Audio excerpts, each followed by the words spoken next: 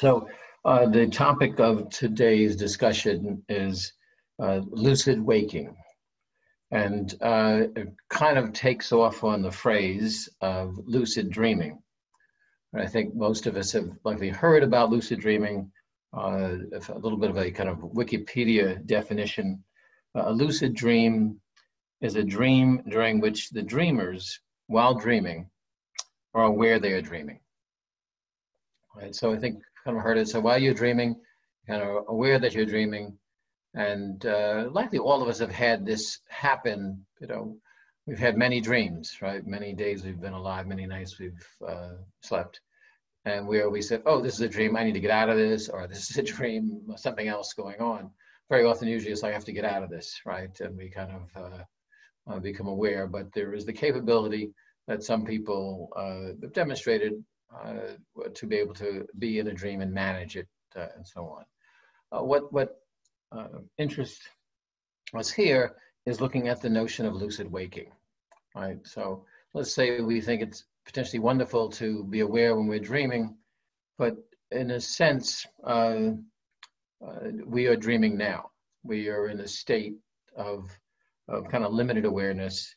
And is it possible to bring ourselves to a state of greater awareness is really what our aim is. So recall, if we're going to give a kind of freehand, free-form definition of lucid waking, and I would say it's not just to live life, but to be aware of the context of our existence. Right? You could say lucid waking is to realize during our waking life that we are part of a divine reality. And to realize we are never outside of the awareness and care of God because we are part of it. So I just kind of review that again, and I'm sure there are many ways to add to this definition. But first, not just to live life, but to be aware of the context of our existence. Lucid waking is to realize during our waking life that we are part of a divine reality, and to realize we are never outside of the awareness and care of God because we are part of it. So what might be meant by not just to live life, but to be aware of the context of our existence? A little bit of the second phrase is attempting to define that. It's to, during our waking life, to be aware that we are part of a divine reality. It's what the psychology they call metacognition, to be able to step out of what is going on, so to speak, and to see it from a kind of more inclusive and encompassing perspective. And that encompassing and larger perspective is to realize that we are part of a divine reality. Right? There's a wonderful quote from Louis-Claude de Saint-Martin. He said, "If at death we realize that this life is an illusion, why do we treat it differently now? The nature of things does not change." And again, he said, "If at death we realize that this life is an illusion, why do we treat it differently now? The nature of things does not change." So it's about waking up and realizing as we go about our daily life, walk down the street, that we are part of this greater cosmic drama, this greater cosmic reality. An example is, as you're walking down the street, to realize that you are on this planet Earth, which is rotating on its axis and revolving around the sun, and at the same time hurtling through space, even as we walk down the street. In many ways, because of the sky and the color of the sky, it hides from us and the limitations of our eyesight, the realization that we are part in a much larger cosmic existence at every moment of our lives. Humans also have a kind of peculiar aspect to our experience. And you can kind of look at it if we compare ourselves to animals. Well, let's say other animals. So animals don't know why they're here, right? You can see a deer running through a field or a squirrel, and they just live. Right? They're looking to eat, to mate, to avoid being eaten, without any context of why they're here. How did they get here? What's this all about? Right? They are just living their lives. They are conscious, but they're not necessarily self-conscious. Right? They respond to the stimuli in their environments, but they're not in a condition which allows them to reflect more greatly on their existence. Now, humans, we could say by contrast, have greater potential, but if we really look at human or humanity and humans don't know the source of their own being or existence. So it is as if psychologically we have sprung from nowhere. We don't know where we came from. We don't know how this got going. All we know is, wow, I'm out here and I experience certain things, and I'm experiencing certain things. Now, many people will turn to a sacred scripture of the particular faith, perhaps that their parents were part of or are part of, for an origin story. Here's where you came from. And we know there are many different origin stories. Others believe that human existence simply is the result of a set of totally random events that produce them. So here we have almost 8 billion people going around the planet, not knowing at all from whence we sprang. What is our origin? Where's the source of our being? We just know we're out here, not entirely different than the deer running through the field. We're going through our actions, trying to protect ourselves, feed ourselves, create communion with others, all of those actions that seem to give us comfort, but without real context or evidence. What is different between animals and humans is that humans have the potential to know why they're here. Our consciousness is evolved, or its expression is evolved to the extent that can enable us to actually come in contact with the source of our being. In many ways, I'd say humanity is just beginning to lift our heads up beyond the instinctual, which is what animals live by, and the rational or reasoning life, which we've kind of come to adopt over the number of centuries. So we move beyond the instinctual and then to a rational life, but we are really just beginning to lift our heads beyond those onto the mystical life. To really look, to go to the greater mysteries of life, as they are generally referred to seek out and consider the source of our being. Most cases, we are actually insensitive to those questions.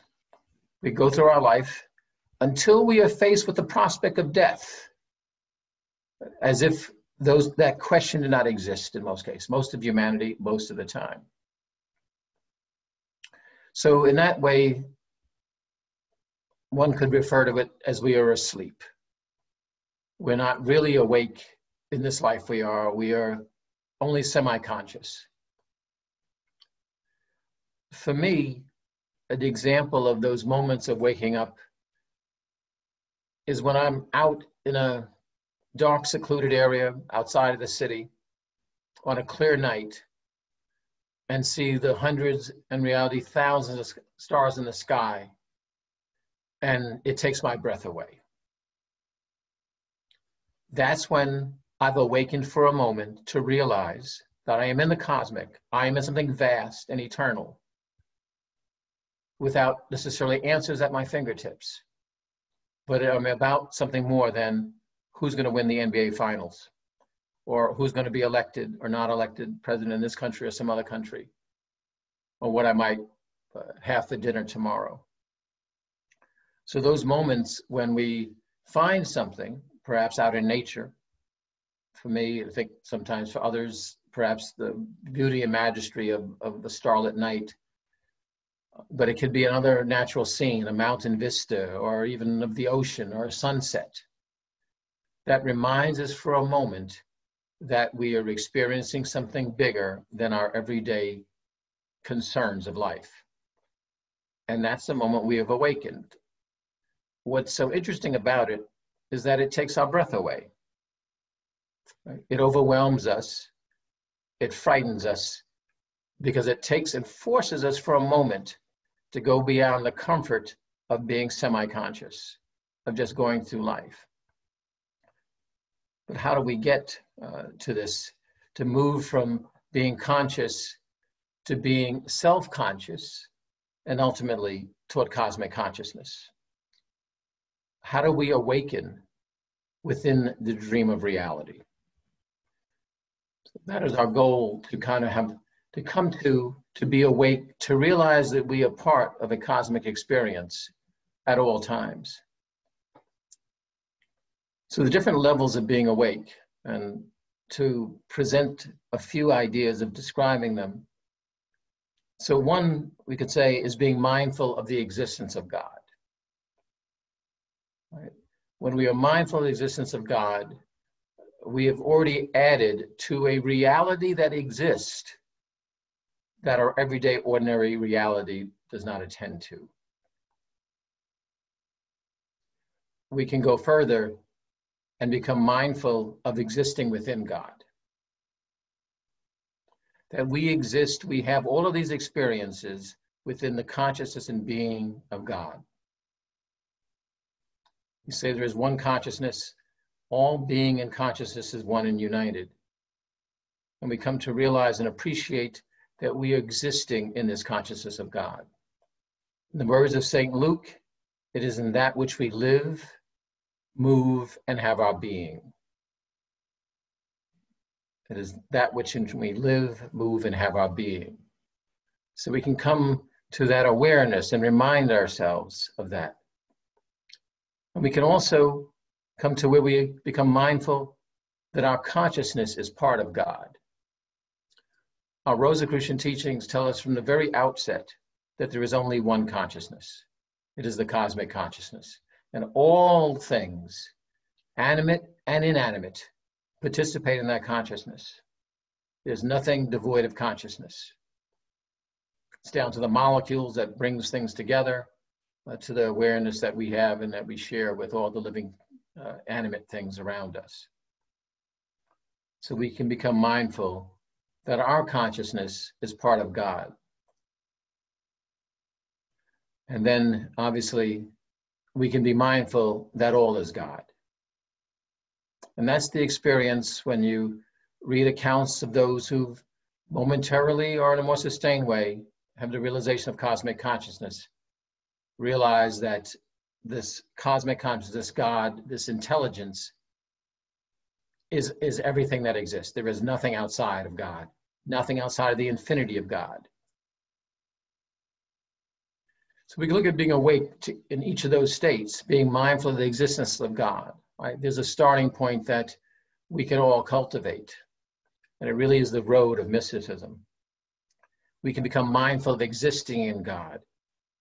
So at all times, we are in that presence. If you go back to the Jewish scriptures, where the psalm that refers to, where can I go where thou art with me? Well, I go to the deepest points in the ocean or the highest points of the mountaintops. Thou art there. Or again, in the words of St. Luke, is that which we live, move, and have our being. We become mindful that our consciousness is part of God, and that is our connection. We are all connected to this one consciousness because we are an extension of that expression of this consciousness. Then ultimately, perhaps when we get and see that vision from that mountaintop, to be mindful, to be awake that all is God. So we want to wake up while we're here. We do not want to just go through the activities of life, the ins and outs of everyday mundane life, without realizing what we're really part of. to peel back the sky and see the eternity that we're surrounded by and the eternity that we're part of. But at the same time, to be able to realize the intimacy of being able to touch this great force that governs the entirety of this universe and all that we experience.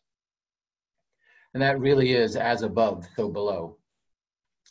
In many ways, and this is kind of what our grandmasters referred to, is they, humans are still seedlings on our journey of growth. Right? We're journeying from conscious to self-conscious and ultimately to cosmic consciousness. But even then, let us imagine that there are many levels of higher consciousness. We are just waking up. We are just going from the asleep, just going through life like a squirrel, an animal, kind of pursuing those basic material things. We're just waking up to realize we are truly part of something great and divine.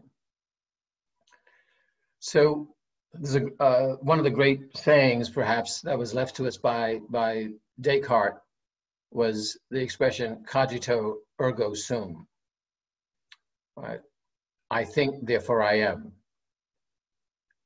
And this is an exercise we'd like to do where let us reflect not on the pieces of our lives, but let us reflect on our being, that we exist, and not again on the details. What are we doing today or tomorrow, or what does this mean? Those are irrelevant, they will change, they are transitory. The permanent and immortal, the eternal, is our being. That's part of the divine being. The rest are just things that pass by on the screen. So we're going to do this brief exercise, a little exercise, and what I'm going to ask you to do is, with your eyes open, I'm going to do a little screen share here, which should hopefully put on our screens. Let me see, that didn't quite, let me get that done here.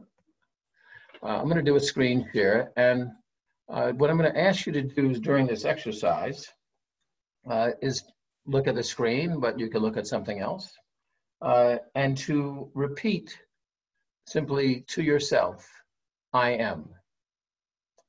And have that phrase dominate your consciousness, nothing else but that I am. Not I am this, I'm Julian, I'm Tom, I'm a man, I'm a woman, any of that. I'm an American, I'm a Cuban, I'm a whomever, but simply I am. So let's do that. Let's do that with the same sense of awe that we might find if we were encountering that great starry night. So I'm going to do a screen share. Forgive me if it looks a little messy, but I think let's see, did that happen? I hope it happened. Okay.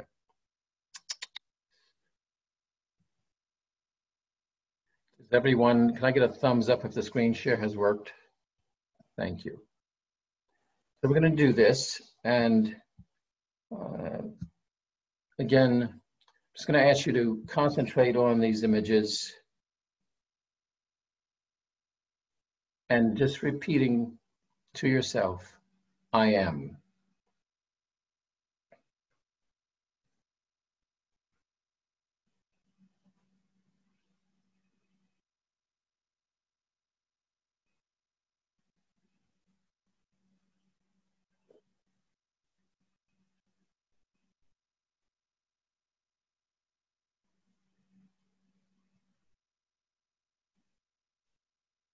Let that thought be your only preoccupation.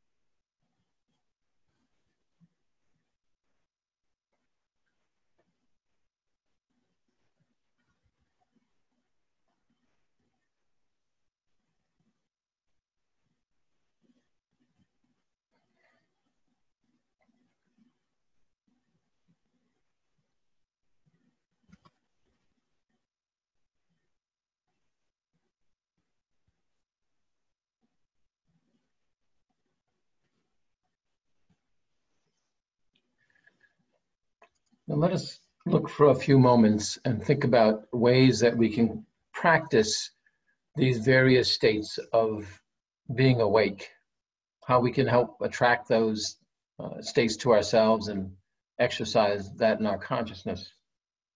So one way that personally I find very helpful is the first thing upon waking is looking at the Rosicrucian morning prayer.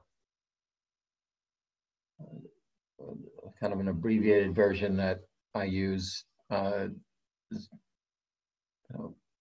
of my heart, God of my realization, thank you for the return to consciousness and the privilege of serving one more day in the fulfillment of thy decrees, and for the continuing evolution of the personality of my soul upon this plane of existence. So I center myself and my day and my existence in the next 18 waking hours, right, that's what I'm doing. That's what this is about. And I try to bring myself back to that as frequently as possible during the course of the day. Something else I found helpful and just recommend is read books on near-death experiences and reincarnation to reinforce this reality, to reinforce and remind you what we're talking about here is the factual reality, not the reality that we're blind to really, or that we so blindly only see, but the factual reality that we are in the midst of a cosmic drama, we're experiencing it, we will be born again, but we are in the midst of this drama and understanding what life is about, therefore. Use triggers during the day to remind yourself of the high dimensions of your existence, right? Recalling the night sky filled with stars or whatever it might be that will remind you during the day. It could be coming back again to the morning prayer, but whatever reminds you that you are participating in this cosmic experience aimed at the evolution of your soul personality. And that's why you're here, and that's what life is about. Remind yourself throughout the day, every day, until it becomes an ongoing perception of reality. Right? That's what the kind of practice will do. So even as you are watching the news on CNN, you are aware that everything you hear of and experience is taking place in the consciousness of God, is part of the divine reality. Everything, no exceptions, everything that you experience. Now, in the words of Jesus or the advice of Jesus, it will allow you to be in the world, but not necessarily of the world. But we will be in the world as we are. But we will realize at all times that the drama we see unfolding, which will become very apparent to us at the moment of our death or the transition, that its significance is but this drama for our own evolution and the evolution of humanity and the evolution of human things, of living things. And so commune throughout the day with the God of your heart, the God of your realization. And for those of you who receive the emails with Rosicrucian Reflections, there was a very applicable one this past week to this thought. And it, in some ways, is maybe one of the most profound thoughts and valuable thoughts for us as Rosicrucian students and students of mysticism. And I've just edited it for a time of sorts, a tiny bit, but you could see it if you just kind of look through your email for maybe it was Thursday. And it's H. Spencer Lewis who wrote, he said, the Rosicrucian realizes that at any moment, at any time of day, we can turn our thoughts inward and immediately contact the mind and consciousness of God.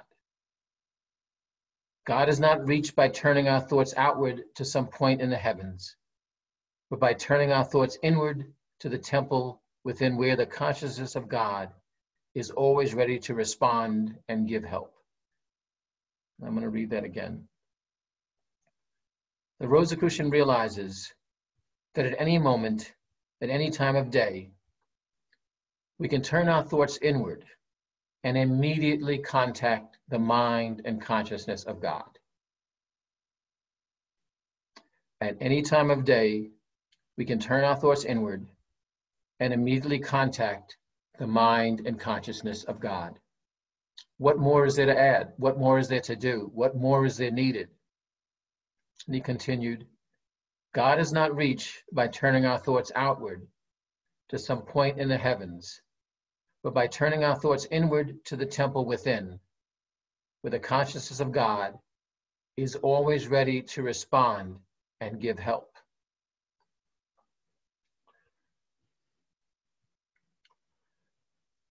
So I want to close again, with a brief meditation. And again, this is aimed at becoming aware, and we'll call it, again, this I am exercise. So what we're going to ask you to do is to, again, look at the image before you. This is a kind of an eyes open exercise. And repeat the phrase to yourself, I am. I'll repeat it out loud, whatever, but it shouldn't be distracting how you do it. But you want it to dominate your consciousness and dominate your thought. It's be the sole thing is to be aware that you exist. That cogito ergo sum. That I am being, you exist. Then keeping in mind, we have this connection to the deity, right? To the source of our being. So we are not alone, right? We are part of that being. We're part of that existence. Let us see through this and remind ourselves through this that we exist. That we know nothing absolutely, but that we exist. Cogito ergo sum.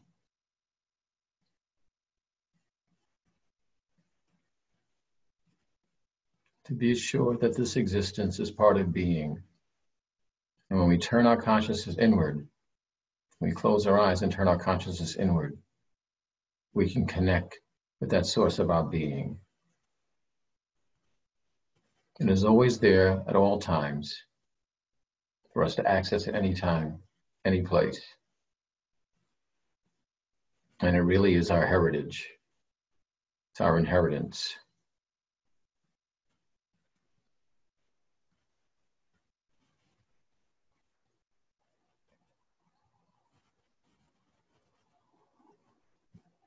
So mote it be.